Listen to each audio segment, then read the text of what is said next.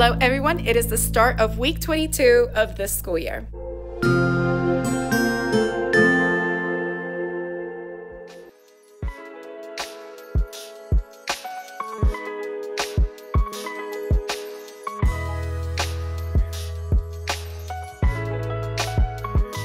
Hello, welcome. If you're new to my channel, my name is Mariely Sanchez and I'm a 4th grade teacher in South Florida. It is January 30th, 2023. It is week 22, like I mentioned. And yeah, it's the last Monday of this month. I can't believe we're already starting February on Wednesday. So I wanted to give you a rundown of our day today. This morning, I started with my homeroom, which is my block 1, and we were working on Food Fight. So Food Fight is from Wonders Unit 3, week 5. And what we did is we reviewed the passage and then I had the students work on the reading to respond. So basically in the read to respond question, they needed to write how knowing about the two opposing claims can help them better understand genetically modified foods. So this is the passage right here and we have it all annotated on the online version of it. So once we did that, the students went to page 74. And they went ahead and answered this particular question.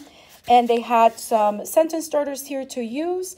And we also talked about what those benefits and drawbacks would be for genetically modified foods. I helped the students wrap their answer. So wrap stands for restate the question, answer it, and then prove it. So they needed to use words from the question to restate it and then provide their answer, and then go into the passage using those sentence starters to provide evidence that supported how genetically modified foods were good and how they were bad. For my afternoon class, because that's my ESOL class, I went ahead and I created an anchor chart on the board to kind of help them think about how genetically modified foods are helpful and how they are harmful, which is connected to the activity that they were working on last week, Friday. Here is that anchor chart. So we have helpful and harmful, benefits and drawbacks for GM foods. So this is what the text was talking about that they could go ahead and use in their answer. And these are how they were harmful and that how they can go ahead and use it in their answer. And these are the helpful versus harmful posters that the students were working on for the anchor text, which is about genetically modified corn, BT corn. So that is what we were working on with reading. And then for writing, we were back in our civil rights movement argumentative essay. So again, that one uses this booklet where we analyzed the prompt last week.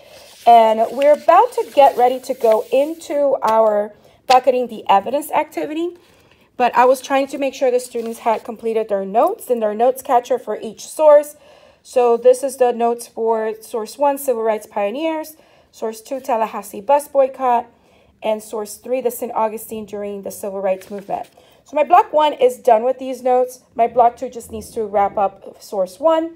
And then tomorrow, they're going to be taking the district writing test. So we're going to put a pause on this activity and continue it on Wednesday. So Wednesday, I'll have them sort the evidence to group similar details together and then use that to create their buckets that will then turn into their body paragraph. So it's all a little bit about process. But I am done with Monday. It feels like it was a very long day. Today also happens to be celebrating boba tea, or bubble tea, because I went to Google and it has the little Google animation and there's a bubble tea place nearby that also sells rolled up ice cream. So I'm gonna treat myself to both. So I'll see you tomorrow.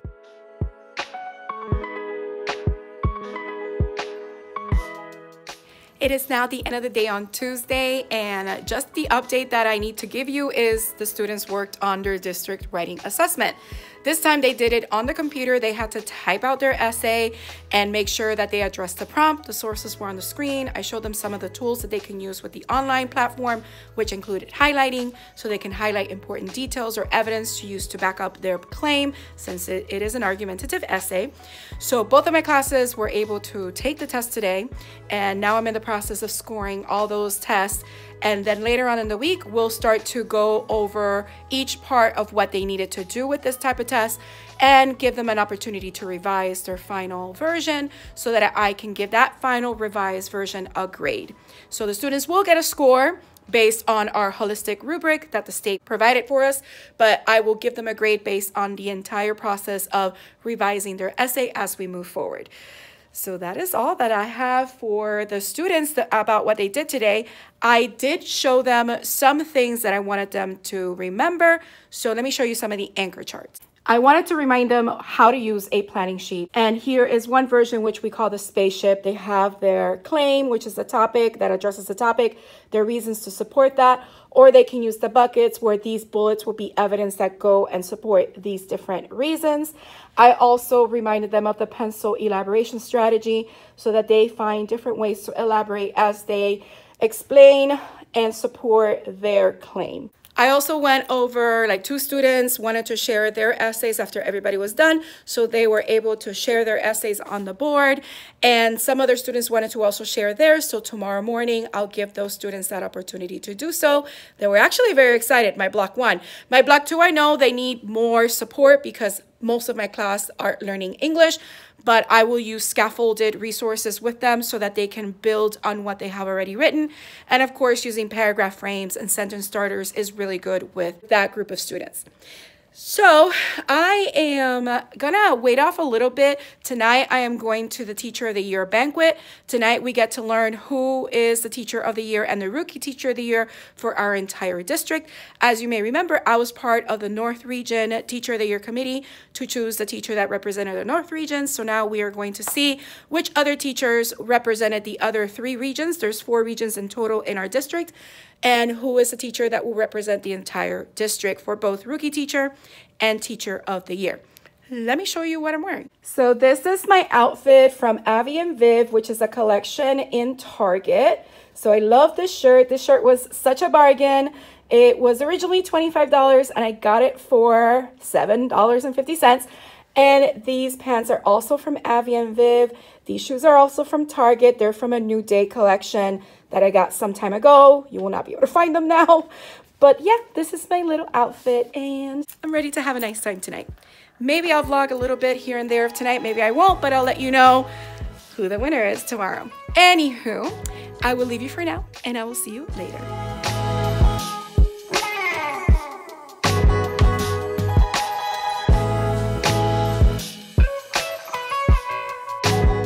Our Rookie Teacher of the Year is Miss Soleil Lovato.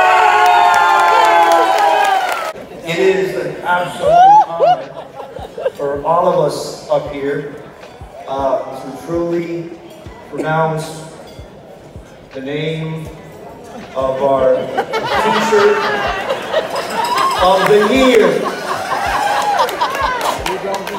And the honor goes to an incredible teacher.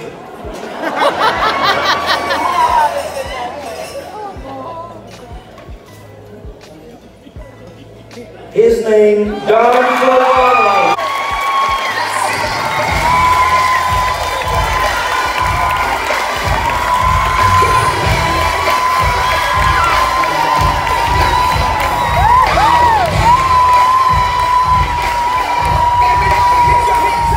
It's the end of the day Wednesday and I'm getting ready to leave, but I wanted to let you know what we did today. Today we went ahead for my block 1 class, which I had this morning. We reviewed Food Fight and how to find the author's claim, and we completed the organizer that goes with relevant details that support the author's claim. Then I had the students go ahead and read the anchor text, A New Kind of Corn, and then I put them into groups so that they can complete the anchor chart to show how corn was helpful and how it was harmful. After that, I had them go ahead and work in groups again to come up with the author's claim as it pertains to that passage. And then we're working on that activity and then we ran out of time. So they'll finish tomorrow morning before they, or tomorrow afternoon, because I had them tomorrow afternoon before they take their unit test or this week's test. So then with my afternoon block 2, I was working with them with the same thing. They went ahead and finished their anchor charts as well, showing how a new kind of corn, BT corn, is helpful and harmful. But then with them, because most of the class is ESOL, I went ahead and worked with them to complete the author's claim organizer for A New Kind of Corn. Tomorrow we'll finish that up and wrap it up. I also had my afternoon class come to the board and kind of share their opinion on what they thought about A New Kind of Corn, which is the BT corn. Since the author really doesn't tell us how they actually feel about it, they just state different information about the BT corn and show the reader how it is good and how it is bad, and then it's up to us to come up with our own opinion. And the reason why I did this poll is to kind of piggyback on what they're going to answer tomorrow. This is the annotated passage that shows how the BT corn is helpful and how it is harmful, and then students use that information to complete their chart. And the voting is right here. So what is your opinion about BT corn? I did this through Classroom Screen, which I absolutely love. And tomorrow they're going to answer this question, which is, what is your opinion about BT corn and why do you feel this way? That is what we ended up doing today for reading. We didn't get to writing because I wanted to make sure that they wrapped up this activity, since tomorrow I do need them to take that reading test so that we can move on and try to catch up to where we're supposed to be in our reading units. So tomorrow we will definitely try to touch up on writing and continue with our civil rights movement argumentative essay. So that is all that I have to share with you for today, Wednesday. I'll see you tomorrow. Hello, it's the end of the day on Thursday. I just finished my Minecraft club, and it was the first day out of all the days since we started Minecraft that the students were able to join my Minecraft world, because the updates has slowly been rolling into the laptops and my desktop got updated. But I had 2 students that still weren't able to join, so we're gonna work to make sure that they get into the world next week, because they already started building a community and it's just what I pictured that this club would be. So very excited. The kids were even more excited to play together. So very, very, very good. So today I started with my Block 2 as my morning group, and I just wanted to make sure that they finished their author's claim graphic organizer, which I'll show you in a moment if I haven't already shown you mine. And then after that, they reviewed their votes for yesterday on their opinion on BT corn, and they wrote to the question. After they did that, I went ahead and I read the paired selection with them, and we discussed the similarities and differences between the anchor text and that paired text. So I didn't have enough time with my group in the morning, which is my Block 2, to get them ready to start their Wonders assessment for that unit. So I will try to do that tomorrow. Maybe I can do like stations so that they can get it done, since I will have my 5 Chromebooks. And my afternoon group, we basically make sure that they finish that same assignment, but they were doing it in groups. And then after that, we read the paired selection, we went over it, and then they started their Wonders test. A lot of them haven't finished, so it's just a matter of giving them some time tomorrow and just making sure that those tests are all completed. Because next week, Monday and Tuesday, I have to administer the iReady AP2 assessment. I know, it feels like these poor kids are getting so many tests. I'm just like, this week alone, we took the district writing test. We did, at least with one of my groups, the Wonders test. Last week, they took another Wonders test. They also were taking some other tests, and next week, we're doing AP2. But we're gonna do what we can. So let me show you some of those graphic organizers and the activities that the students were working on today. This is my example for that author's claim graphic organizer for A New Kind of Corn. So they needed to look at what the author actually said, since the rest of the passage was talking about the perspective of a farmer and the perspective of a consumer. But this is what we gathered from the main text. And then this is what we came up with the author's claim. Then I had my Block 1, which I had this afternoon, do the same voting activity that my other class did yesterday, and this is how they voted. And then from there, they went to this question, which asked them what their opinion about BT corn was and why they felt that way, and they gave them some sentence starters that they can use in their response. So after students wrote their response, I also gave them 2 examples of what their answers could have been. So if they thought that BT corn was good, this is an example of what they could have written. And if they thought that it was bad, this is an example of what they could have written as well. So that is what I went over with them today. And then we actually ended up having some time with my Block 1 in the afternoon to introduce the unit that we needed to do or finish this week on why do we need government. So we will continue working on that unit tomorrow. So that is basically, in a nutshell, what we did today. And now I'm getting ready to gather my things and go home. See you tomorrow. We have made it to the end of the day on Friday, and you can hear from my voice, I'm losing my voice. I'm not getting sick, but I'm losing my voice. It's been quite a week, and today was like the cherry on top that just made me cry. My students in my afternoon class, I was asking some students to move from one side of the classroom to the other so I could do the scaffolded ESOL test or ELL test, the English Language Learner test, for the Wonders unit we just wrapped up. And they were not being careful. One student pushed another student, and my document camera ended up on the floor. I cried. I sobbed. I didn't know what to do. I tried to put it back together, but that piece will not go in, and the inside part of it, there's something broken.